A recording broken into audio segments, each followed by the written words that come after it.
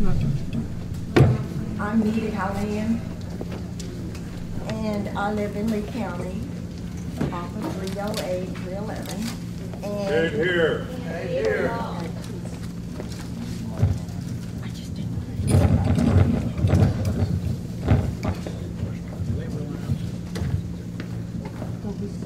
Oh. I'm Neda Callahan. Okay.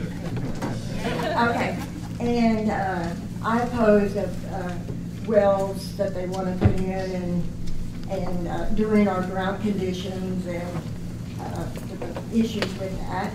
And I hear on the news, and I'm sure in this area, people listen to Austin, and every night they keep talking about the lake being so low. Every night, both of the lakes, they keep talking about how they do not send water down to the Rio Grande because of the drought.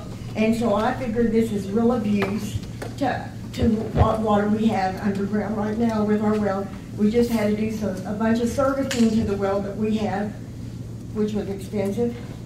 And I'd like to see them put a moratorium on this water. First of all, we never hear how big the horsepower or the pumps are. Mine is only half a horsepower, whatever you say. It's small. And we don't run it 24 hours a day. And that bothers me because we have no proof, even with Alcoa, how much they're using daily, let alone what this event might do to us. And I figure if people want to lease their water, then we need to go to Plan B and let them put a coffer dam clear down to bedrock and just suck their water out and quit stealing everybody's in the community that didn't sign no lease agreement. And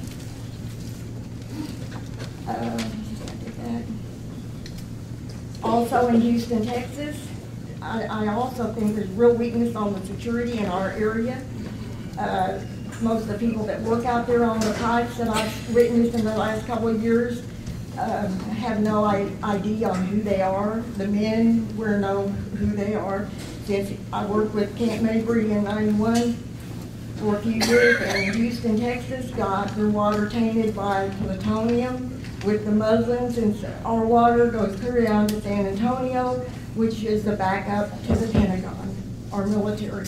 And so this could kill off half of Texas if it was abused. And I have witnessed people doing something, one person in a car on Sunday, and I always call 911. If they're unidentified and their truck aren't marked, I call, because I mean, that's the least I can do. And then I get out if I don't feel threatened, and I talk to them. The other little thing. 15 seconds. Okay, the other little thing is, I think we need to rise up. If people want water, there is flooding up in the north. We need to bring our pipes down. If we can do it with oil, I think we could offer water coming to Texas. We'll purify it and let them bring it down. They know it's going to waste in all this flood. Thank you. Appreciate it. Thank you, sir.